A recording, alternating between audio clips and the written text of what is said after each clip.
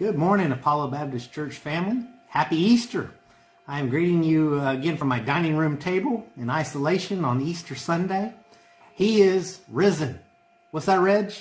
He's risen indeed. That's right. I'm still not feeling well, but I am in the Easter spirit because I know that Christ is my righteousness.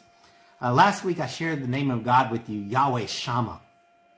And I want to share another name of God with you this week that comes from Jeremiah chapter 23. Jeremiah was very critical of the king that he served under, King Zedekiah, because he was not a very good shepherd. Jeremiah said that there would be a king who would be our ultimate shepherd. That's found in Jeremiah chapter 23, verse 5. Says, "The days are coming, declares the Lord, when I will raise up to David a righteous branch, a king who will reign wisely and do what is just and right in the land. And his days, Judah will be saved, and Israel will live in safety. This is the name by which he will be called, the Lord our righteousness." That's the name Yahweh Tsidkenu. And it means God is my righteousness. What is righteousness? You know, it's not a very popular thing to talk about today, but God does have a standard that we are to live in order to get to heaven. That standard is perfection, right? A holy and an upright lifestyle in which we obey all of God's laws all the time. Who can do that?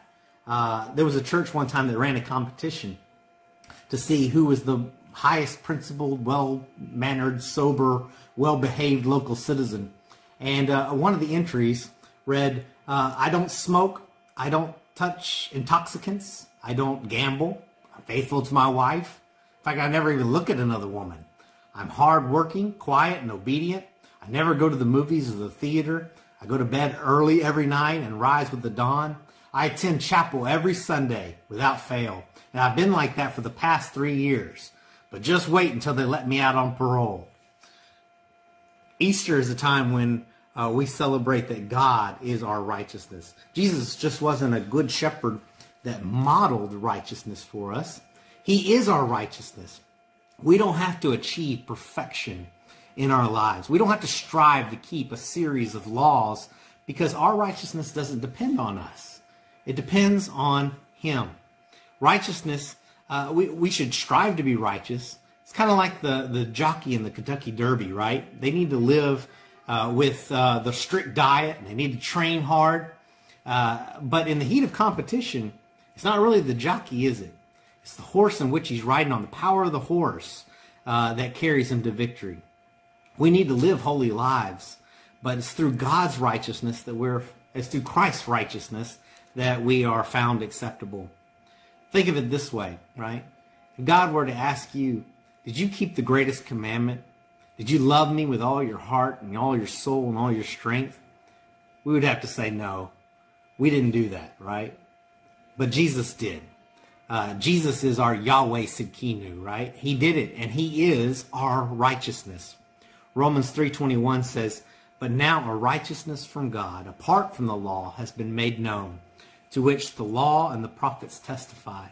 The righteousness from God comes through faith in Jesus Christ to all who believe. There is no difference.